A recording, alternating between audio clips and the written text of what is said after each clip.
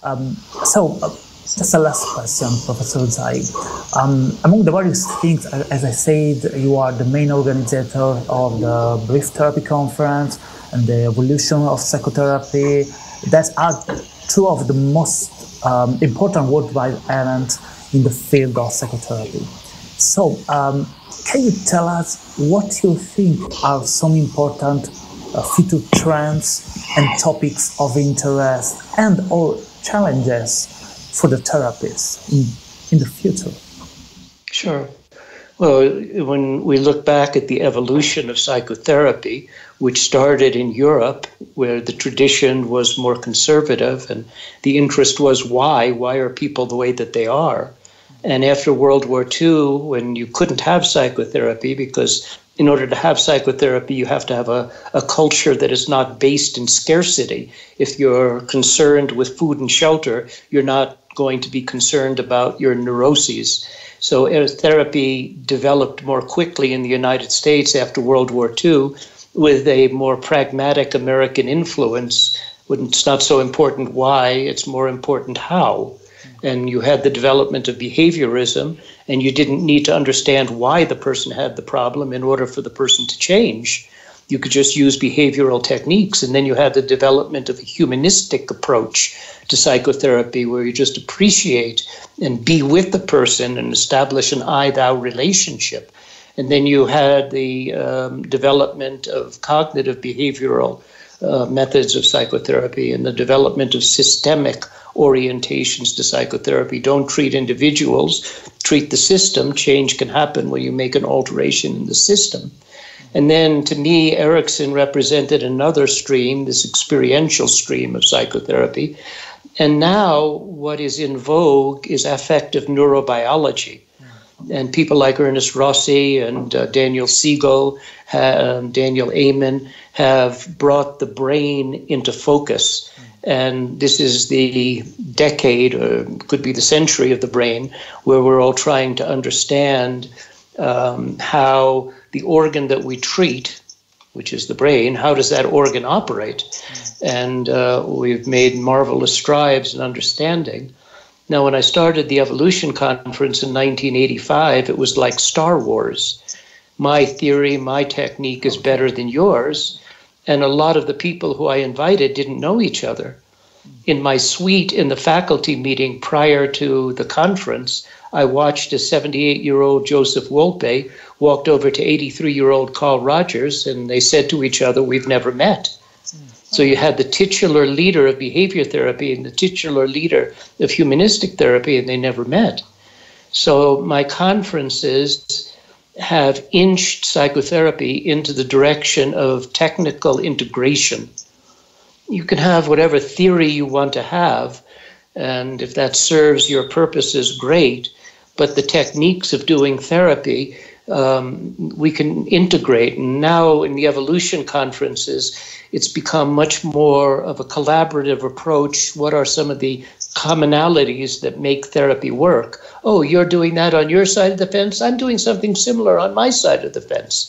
So the evolution conferences, I hope, have taken my field and moved it into a more integrative approach. Now, in the United States, which is different from every other country, where psychotherapy is paid for by insurance, that doesn't happen in Italy. So there is a necessity for doing treatments that are empirically validated, which to me is a regressive movement in psychotherapy, not an advance, because then basically therapists become technicians. Just tell me the right technique and tell me the technique that's empirically validated and I'll do it. Now, people like Scott Miller, where you have feedback-informed therapy. Yeah. So you use the empirical data, the feedback that you get from the client, to calibrate and to target the therapy in a better way. And that type of research, I think, I hope, will come more to the forefront. And we won't be looking at effect sizes that are so small, but then taken as gospel that this is the proper way to treat a social phobia. You use this protocol, and that's all there is to it. And that has become increasingly the case in the United States, where psychotherapy is more insurance-driven. So I'm hoping that right now I travel to more than 40 countries to lecture about psychotherapy. That might be the Guinness Book of Records. And, that's a large portion of the number of countries on Earth, and all of those countries are developed. I don't go to non-developed countries because psychotherapists are not so predominant, nor do they make enough money to afford having lecturers come from the United States. But I hope that psychotherapy, like Buddhism, will take on a cultural cast. A statue of a Thai Buddha looks Thai, a statue of a Japanese Buddha looks Japanese, and the cast that Buddhism took was different from Christianity, which was much more doctrinaire. This is the doctrine, but in places like Brazil, they're synchronistic, and they have found ways of incorporating, for example, African Spiritism with the Catholic culture. So I'm hoping that as psychotherapy develops in other countries, China is an example, that it will have roots, it'll have new perspectives that develop the field, because truthfully, I haven't heard so many new ideas in the last 30 years about psychotherapy. I think that the field had its expansion. It grew divergently very quickly in especially the 70s and the 1980s. And now it's kind of a cooling and more of a search for commonalities. But I hope that there are people who bring new ideas and new perspectives that are fundamental to psychotherapy. I'm not talking about working with advanced conditions that are rare, but new ideas that are really fundamental. And I hope that I can do that with some of my work and talk about some fundamental processes that can be used no matter if the person is a psychoanalyst or they're a behavior therapist or a systemic therapist, that some of the perspectives that I talk about can be useful in no matter what the level of the therapist and no matter what the technique. The books that I would like to mention is a trilogy. I wrote the first book, Hypnotic Induction, which will be in Spanish, in Italian. It's already in Spanish. And I wrote another book on psychoaerobics, which is exercises for therapist development. And then I wrote another book called Anatomy of an Intervention, which was published early this year. And that is my model of brief therapy. And then the next book will be on evocative approaches to psychotherapy. I hope that'll be out by the end of the year or perhaps by early next year.